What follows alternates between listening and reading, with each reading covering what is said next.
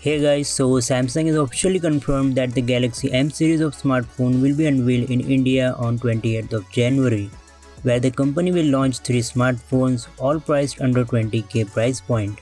According to the Samsung's teaser post, the new M series of smartphone is designed for millennials. The Galaxy M10 will be priced under 10k and the Galaxy M20 will be priced under 15k. And lastly, the Galaxy M30 will be priced under 20k price point.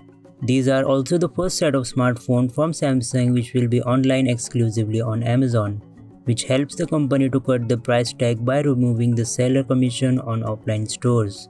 The specs, design details and the most of the features of the M20 and M10 are already out, whereas there is not much information available about the Galaxy M30.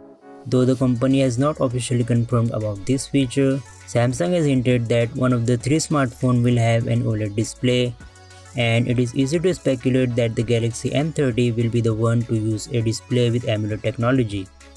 AMOLED display offers better color and contrast compared to the IPS LCD screen.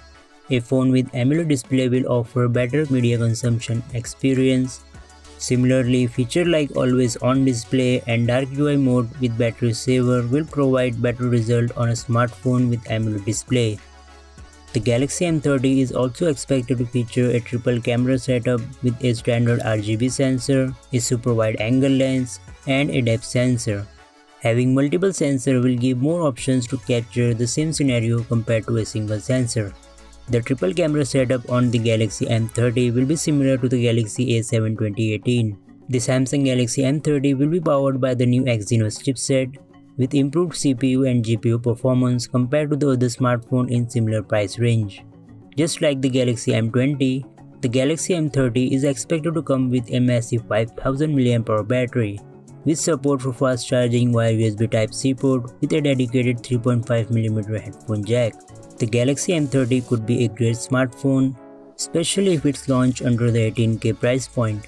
The device will compete against the likes of Redmi Note 6 Pro, Asus ZenFone Max Pro M2 and Honor 8X. So that is it for this video guys. Let me know what do you think about the Galaxy M30. Also don't forget to hit the like button and subscribe for more videos like this, and I will see you in my next video.